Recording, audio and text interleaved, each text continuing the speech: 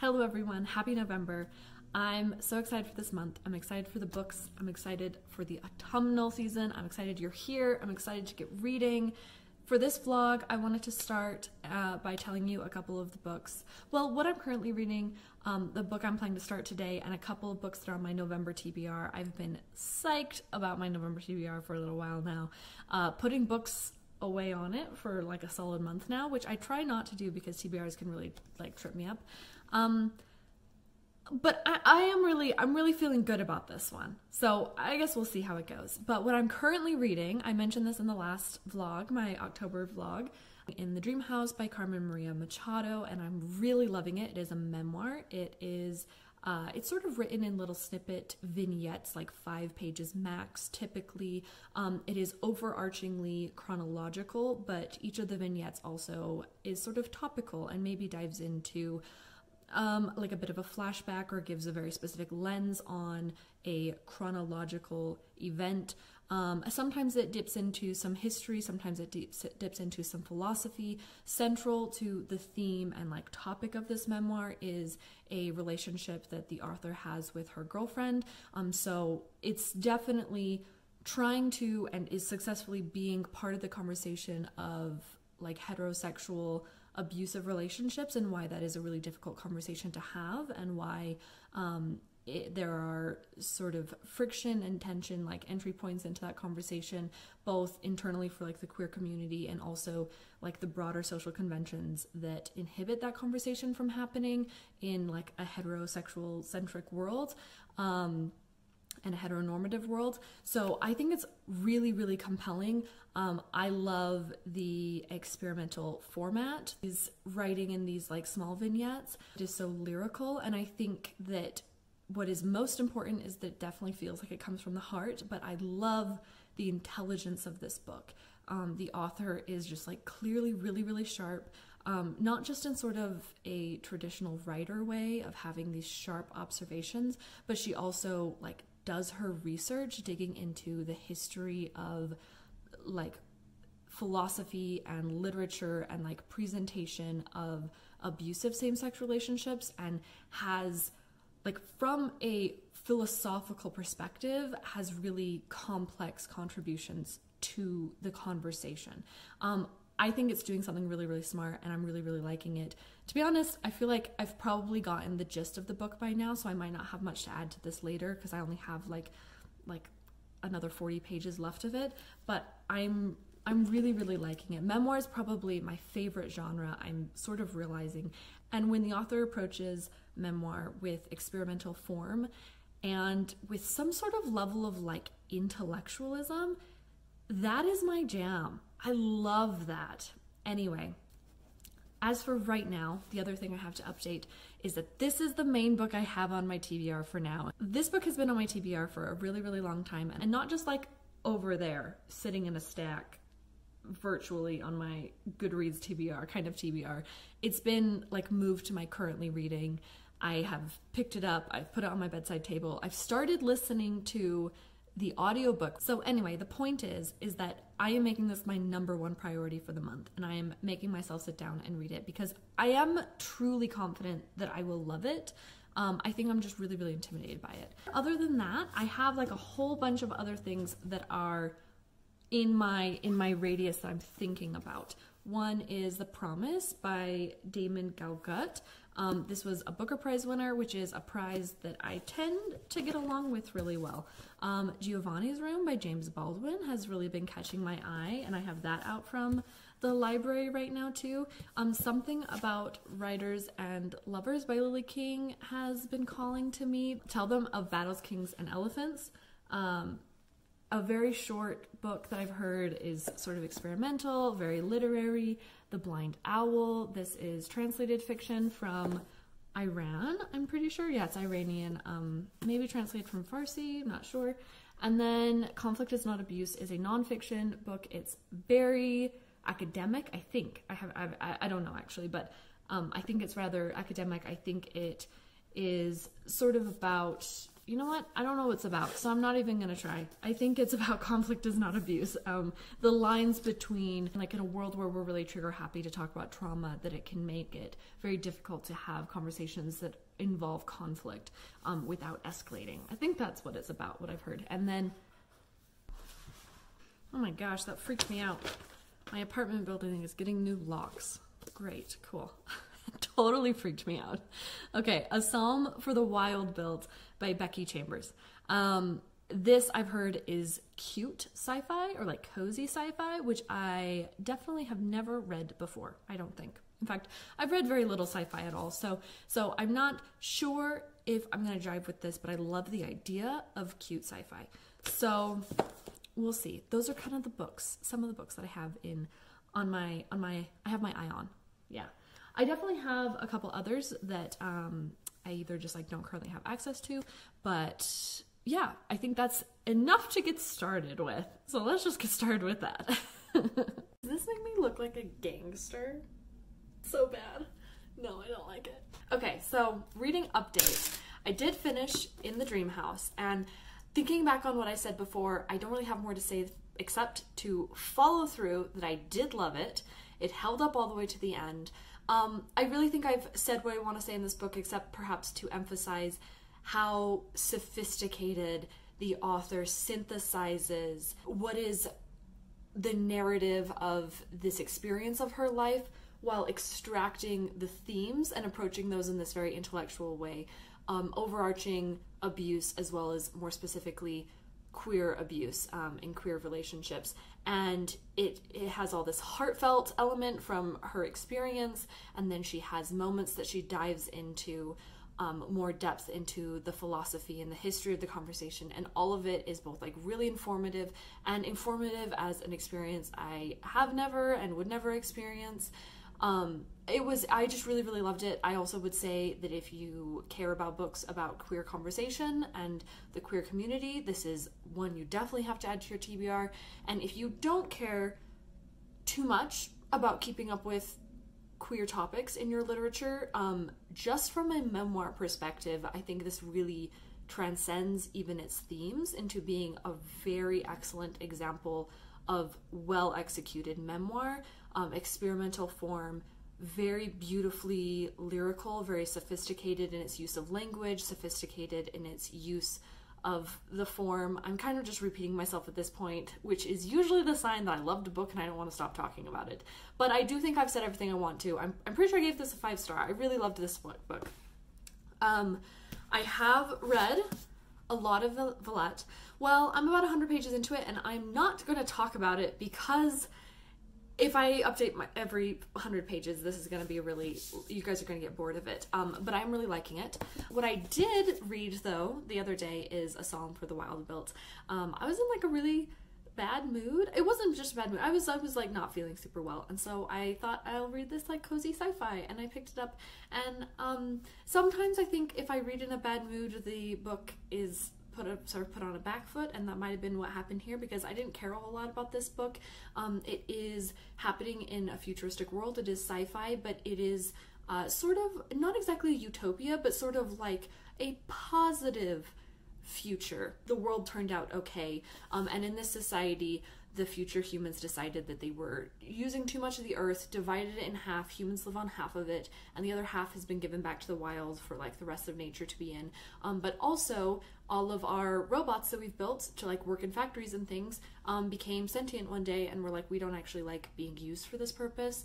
And humans were like, okay, no problem, and they like went off into the wild and then hadn't been seen since. And then this book is ultimately about a monk who is searching for his meaning and eventually runs into one of the like long lost robots that we haven't seen for forever. I think one of the reasons I didn't like it as much as I thought I would is because I thought it would be a bit more philosophical. I thought it would be a little bit more like intellectual forward, a little bit more perhaps a little bit more exacting in its themes, perhaps a little bit more less narrative, and maybe that's my fault that I went in with the wrong expectations, except that the redeeming quality of this book for me is the last about 20 pages, where it does tie together its themes in a way that I really, really liked. So that was a bit odd to me, that the last 20 pages is exactly what I wanted the book to be the whole time, and the rest of it just sort of dragged for me, and it got really boring and it was really forgettable to me. I do think, I'm not surprised so many people liked this. I may be totally off here, but I do think the fact it ends so strongly is part of why it has been as popular as it has been. Because when a book ends really, really well, I feel like you easily forgive it for the other faults earlier in the book. But if it starts off strong and ends poorly, that's a no-go. That's a big problem. Anyway, that's where we're at for now. I'm gonna keep plugging away at Villette. Another update soon. I'm a little bit afraid I don't have enough interesting angles in my room, in my house, for giving visual variety, but I haven't felt inclined to do like the B-roll of the mundanity of my life where I make a soup or something. I don't know. If that interests you, I could maybe do that. But for now, let's just keep it book-centric, you know? Anyway, as for Villette, what I have been reading, 3 volumes in the book, and I have finished the first volume, so I thought this might be a good point for an update. About 200 pages in, I think. Yeah. Lucy Snow is our protagonist. I think she's like 23 at the beginning of the book, and she's sort of staying with friends-ish in England for a little while, and you get a little bit of a narrative with the people that she's living with, but pretty soon she decides she wants something different, and she goes to another country, which is based on modern-day Belgium, and I can't remember the name of it. It has a different name, but then there's I think Brussels is Villette. Villette is the town that is based on Brussels. Anyway, so she ends up there, and she ends up an English teacher at a girls' finishing school, boarding school, something like that. I am finding some parallels to Jane Eyre, which I read like a decade ago, and I don't want to like force this in conversation. Obviously, they're both by the same author, Charlotte Bronte.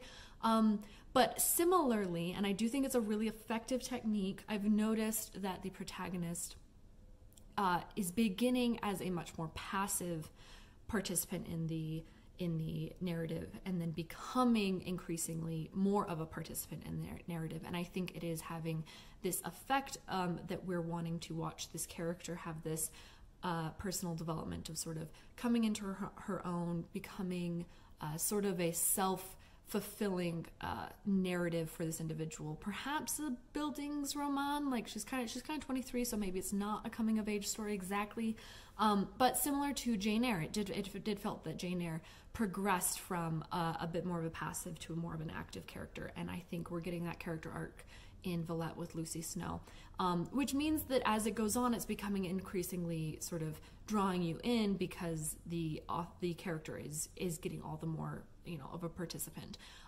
Right now, like at the end of the volume, she's just sort of spiraled into a little bit of a breakdown that I went and read it twice because I couldn't figure out exactly what she was having a hard time with, but it does feel like maybe she's having a little bit of a life crisis here, feeling a little bit unfulfilled, possibly. I'm loving it, but I did decide to take this volume break as an opportunity to take a break and to start on The Promise. 80 pages in and finish the first of 4 sections of the book, so I'm going to give you a little tidbit of what it's about so far. It takes place in South Africa following a family of 5 during, I think it's beginning in 1980s, but I think it's a longer arching story.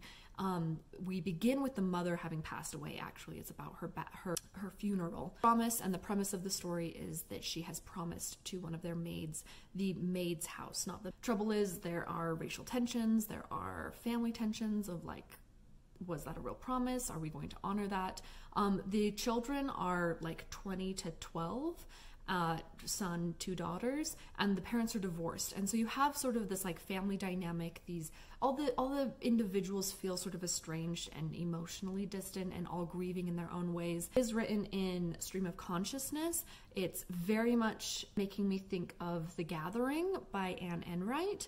Very, very similar, both writing style, but then also like opening with awake, basically, which is very interesting. It's also making me think of Milkman by Anna Burns, which both The Gathering and Milkman were both Booker Prize winners. So there's definitely what could be called a literary style. And I am finding the stream of consciousness to be really effective and really very beautiful and compelling, but difficult in the way that stream of consciousness is, that it takes a lot of sort of like paying attention as you are dropping in and out of different people's minds and different perspectives that are all extremely fluid and don't have easy divisions of like scenes and persons and like characters involved, as your perspective's constantly changing. It just like requires a lot of attention. But that aside, the fact that it's sort of really taxing, I am really liking a lot about this book, but it feels too early to say much more about it than that. So that's where we're at for now. Now that it's getting dark at 5 p.m., I'm going to be chasing daylight for these videos, and tonight we have a janky setup with a light, but it works. And really all I have is I want to give you a snapshot of my thoughts about The Promise, which I just finished, as sort of a wrapping up of this vlog, because it feels like a good point to end.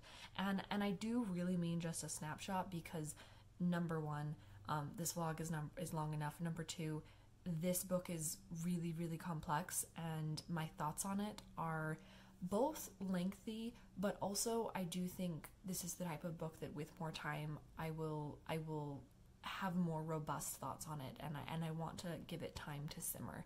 But some of my initial thoughts are, one, that I'm not at all surprised that it won the Booker Prize, and I definitely think it is a contender for a modern classic. It is both very important and potent in its themes, and very sophisticated and talented in its execution and exhibit of literary talent. I quite liked the way that it was written. It's written in very stream of consciousness, though it did take me a minute to get into it, but I did really, really like it. The story, I think I've already talked about. It takes place in South Africa and follows this family of 5 and multiple funerals over a span of 30 years, and a promise that is being very reluctant to be honored. The family in this story, though, I think is, in ways I haven't quite pieced together, I think is a metaphor for the political stage and the political climate of South Africa over the span of this 30 years, as sort of like a microcosm to examine these broader themes. There are some really sophisticated themes that are also being examined as this family being used as a metaphor for the broader political climate at the time, including ways that taking so long and dragging your feet in righting wrongs hurts everybody. I do think that that's a really important message, especially in a post-colonial world, in a neo-colonial world. And maybe as a final note, I would say that my favorite part of this book was probably, I would say, how many times I was taken aback in delight by the way that the author paired the form and aesthetic of the words, of the language, with the themes and the tone of the narrative. So you're feeling something in terms of what's happening in terms of story, and yet like what you're feeling is so well mimicked in the aesthetic form of the language, and I like, that's so hard to sort of abstractly describe, but things like tone and pacing and the choice of words being soft or hard or things like that was just really, really impressive to me, and I really, really enjoyed it. I'm going to end this video here, though I do have so many more thoughts on this book, and I'm contemplating more of a video. If that interests you, let me know, but absolutely no promises. I have been reading more of Villette, but I'm just gonna drag that into the next vlog, and we'll keep updating there. So as for now, we'll end here. Thank you so much for watching. I'll see you guys in another video. Bye.